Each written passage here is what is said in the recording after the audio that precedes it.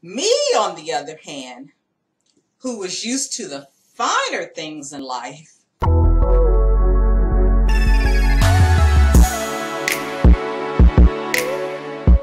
Hi Dawnies, welcome back to my channel. If you're new to my channel, I ask you to please subscribe because you're helping this disabled by watching my fable so I don't have to beg you. Now, as you all know, I grew up in LA and everybody in LA knows somebody that is famous. Everybody.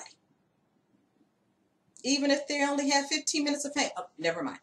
Anyway, like I said, everybody in LA knows somebody famous. So this story is no different. When I was in junior high, on the weekends, I would hang out with one of the group members from the Sylvers. You know, Boogie Fever. Anyway, so this was usually a common weekend event that I would get to hang out at the Sylver's house. I think the group member, I believe her name was Olympia. So I would hang out with her at her house, but it was more like I was hanging out with her daughter, and I don't know why I don't remember her daughter's name. She got to dance on Soul Train and everything. But anyway, I would hang out with them while my aunt and mom and Olympia would go, I guess they were partying, because like I said, I was in junior high at this time.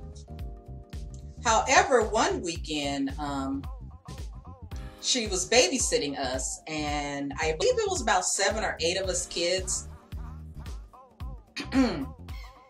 So with that said, she had taken us out to eat, and we went to a restaurant. I don't remember which restaurant it was, but I do know the 7 kids ordered things like hamburger, hot dogs, fries, pizza, you know, chicken, or, you know, something sensible. Me, on the other hand, who was used to the finer things in life, ordered lobster and crab legs. I had no clue in my feeble junior high mind that this was an issue. I'm thinking she got it, right?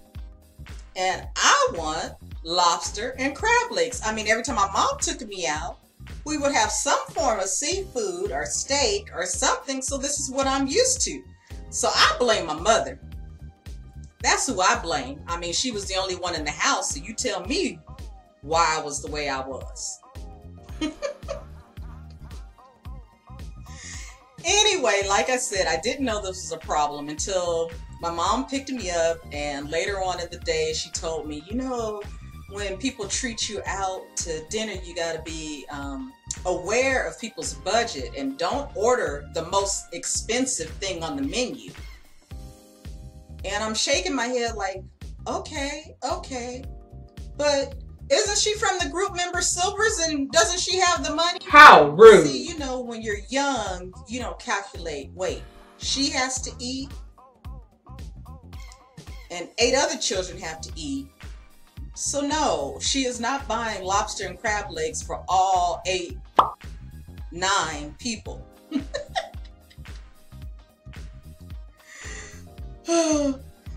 So that's my story about me dining with the Sylvers. And now, when people treat me out, when people treat me to dinner or lunch or brunch or something like that, I usually ask what's the budget so I don't go overboard.